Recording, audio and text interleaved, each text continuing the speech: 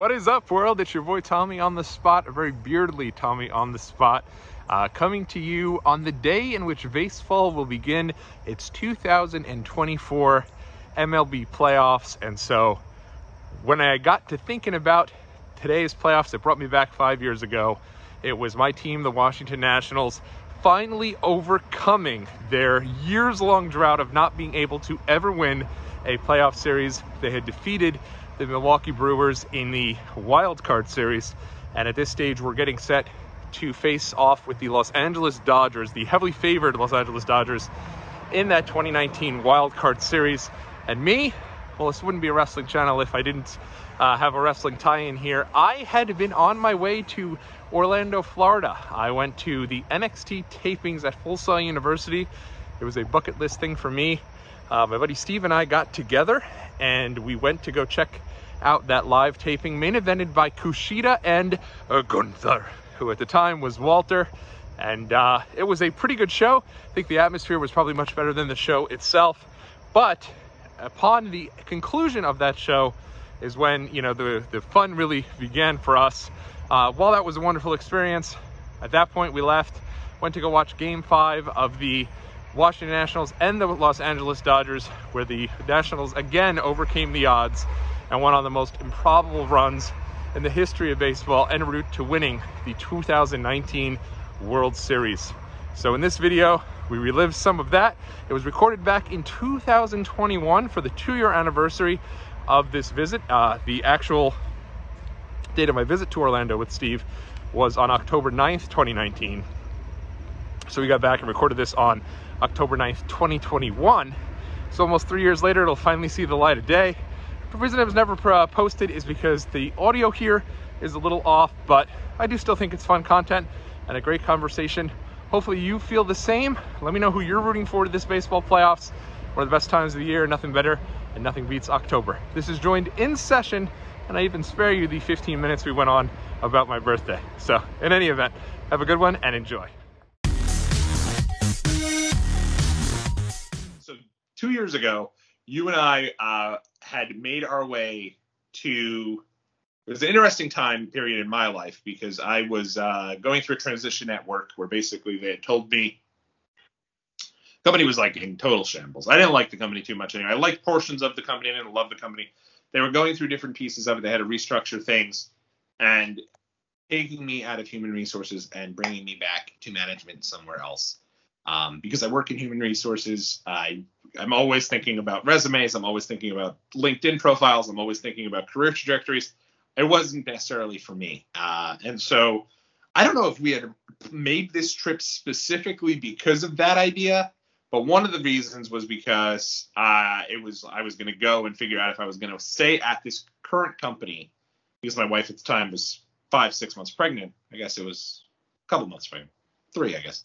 And I had to pretty much figure out if I wanted to go ahead and stay. And I needed to clear my head and get down there to Florida to go ahead and do it.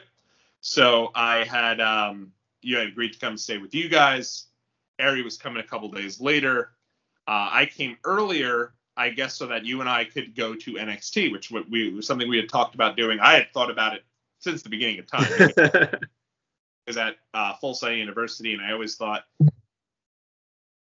in the footage of when they were doing the TV tapings was kind of like your MTV Spring Break almost, or your Campus Invasion tour. Whereas like they made this look like the coolest come into a campus to have a wrestling show, a WWE style production on the campus. I just thought like I need to get down to Full Sail University to see a show at some point. We had gone to NXT TakeOver 25.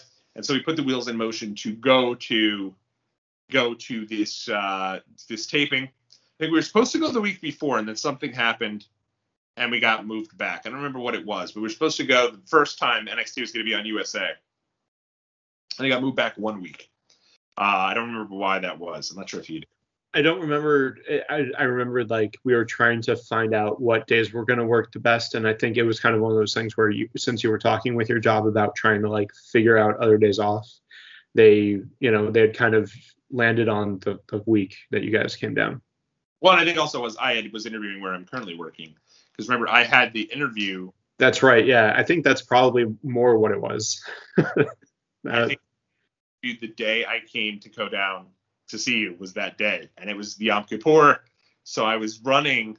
I remember I had first row, first class seats. I randomly got upgraded to first class and thought this meant I could go to town and just start knocking back bevs. And so I was like pounding back drinks.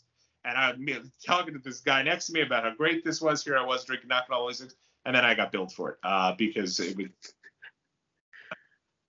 But I remember I got to the airport and I'm trying to beat sundown. So, I mean, like, I don't exactly follow all the rules of Yom Kippur, clearly. Traveling, yeah, usually no. Traveling through. So I'm running down, and I remember I was in North Carolina, so I had to get to Bojangles, my favorite fried chicken place, probably in the world. And got down there, ate it, ran all the way back, about to board, got sick as a dog, vomited profusely, and then got onto the plane and I could not eat for 24 hours. So then I'd come down to see you guys, and I guess it was that next day that I did. Your mother and I went to this service that was like very, very religious, and not there's anything wrong with that. I just was not used to what I typically did, or your mom typically did. Weren't prepared for it. I think probably would be the most accurate. Right, and there's certain things too where I don't know if this is all it was, but like the $1,800 minimum donation. I don't know if that was just that particular group of folks, but it was bizarre, and it wasn't really for us. It was weird. And then you and I that night did go down to NXT. But what was funny was, obviously both of us big fans of the Washington Nationals. And leading up to this, I remember we kept watching the series, and I was like, if it gets to Game 5, it's going to be the same night as the NXT show. So we're going to have to go, and you guys could go into the archives and watch Long Wrestling. There's actually a vlog of this. You could see me wearing the Steven Strasberg jersey. Yeah. And we had watched it, and I think we kept kind of looking at the score, and then NXT ended, and I remember there was a Miller's right over there. And I was kicking myself because the week before at that Miller's, which was across the street from NXT, Triple H went to the Miller's to say hi to everybody because everyone from NXT went over there. But I don't think we went to that one. I think we went to one closer to where you were. Yeah, we did. Yeah, because I don't remember if it was because it was like a ridiculously long wait or like something where we were just like, let's just go back. Yeah, it also wasn't that close to where you lived either. Right. Yeah, no, it wasn't. Or afterwards if we had done that. But we got in there, and next we're getting smashed, and I don't want to get smashed. We're down 3-1. I think it was 3-0 originally, and then eventually 3-1. And there's this waiter there. To this day, I would love to. And he starts. He was a Mets fan, right? I think so. It was either Mets or Phillies. Yeah, one of those two. And so he's dogging us for the Nationals. He's mocking, I don't count the wild card win.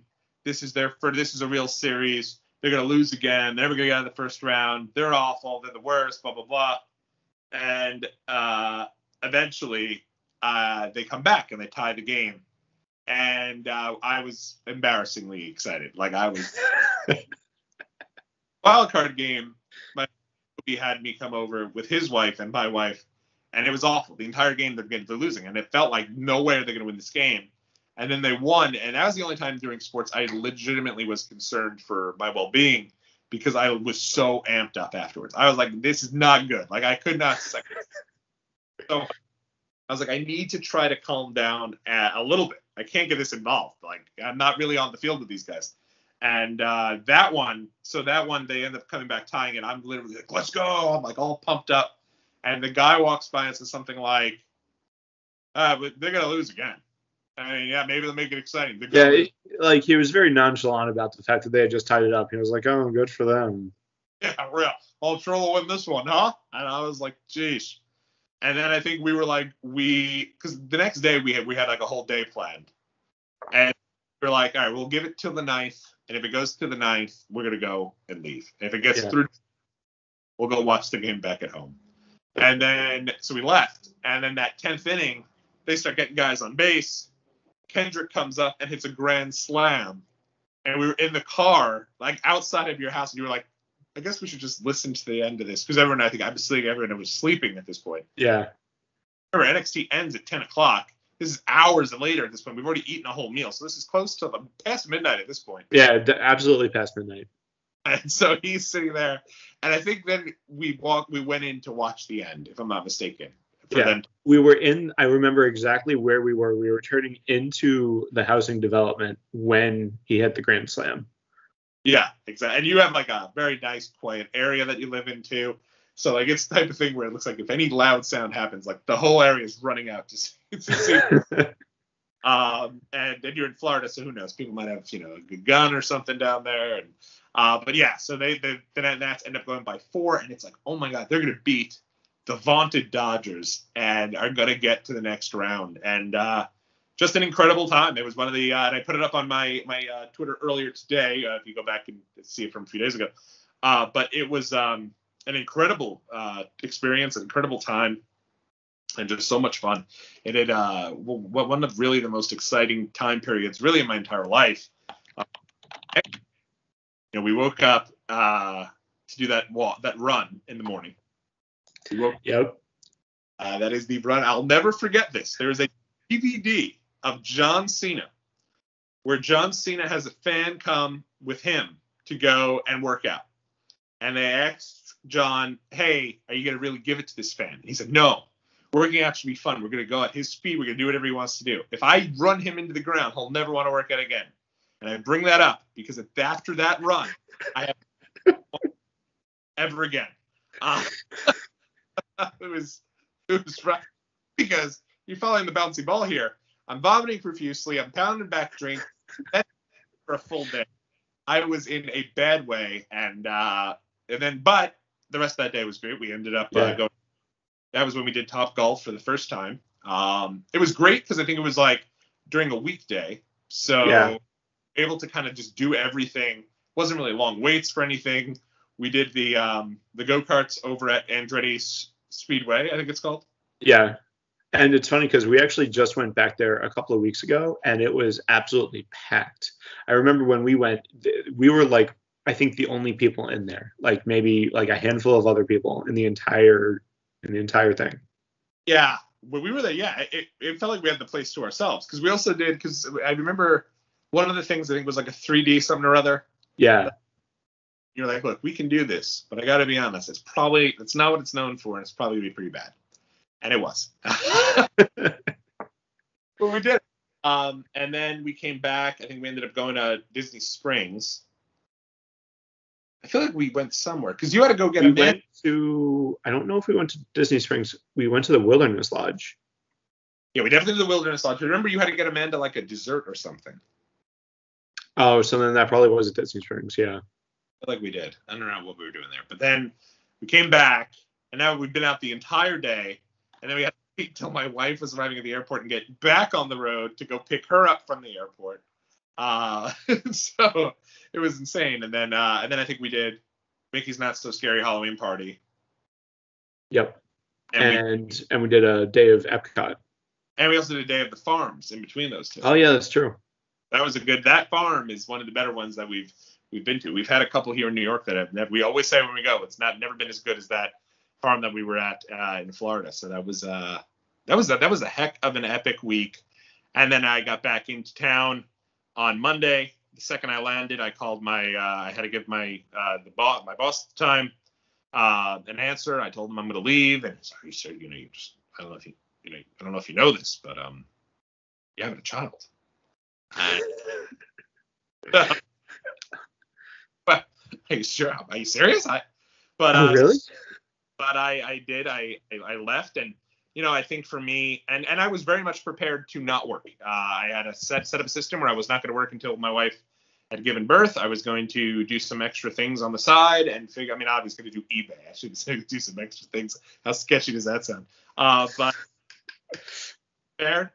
The Tuesday I went though. I was in the interview process for another job, and I went and got that last part of the job on that Tuesday and was offered the position on that Friday. So didn't work out for me to have that time hanging and banging at home on my own, but I'm grateful that I was able to land the other job and the job that I'm currently at to this day. So I think the moral of that story for me that I always like to say is for years I stayed in a field that I just was not loving, and I feel like didn't really appreciate anything that I brought to the table too much. And I stayed in that field because I was told you never leave a job unless you got a backup. You always got to be grateful you have something.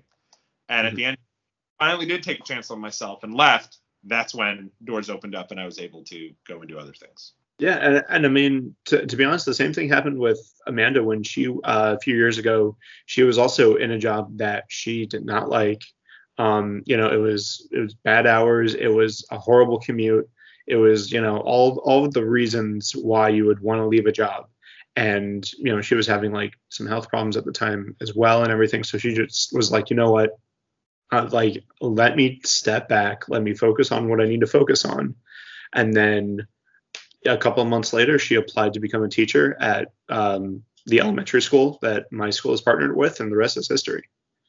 That's awesome. Yeah, that's really cool. Yeah, I mean, I love hearing stories like that too. I feel like there's folks who, and I feel like I stayed in that field for far too long, and I feel like there are folks though who do that for forever and never get that opportunity to go and do something else. So, but great times. It's an incredible experience. I feel like the baseball moments of the more recent years, at least, that I'll always go back to is the wild card game where Soto hits the line drive to the field and it goes back through the Brewers guy's legs and the Nats end up winning the game. That's an amazing. That's probably number one.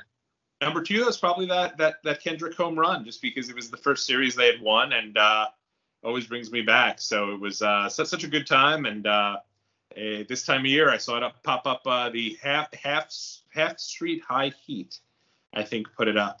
He got a little too big for his britches and unfollowed me on my normal account, Tommy on the Spot. So I unfollowed him, and then I out and tweeted it. I don't even know if he was the same guy, but I was not giving him the satisfaction of thinking that I'd follow him if he wasn't following me back. Heaven forbid we had something like that happen. And nobody has beat the Dodgers since. That's very true. Dodgers and Astros both. Astros smoking right now. Yeah, that's true. I didn't even. It's hard when the Nats and the locals are not involved and football season's happening. It's very hard for me to be excited about baseball. But yeah, the Dodgers have been rolling. I think the Astros are doing good, beating up on I guess it's the White Sox. But thank God those Nats, man, they ended up winning the World Series that year. And if not, the cheating Astros would have gotten the World Series. And how different things would have been if that were the case. Yeah, and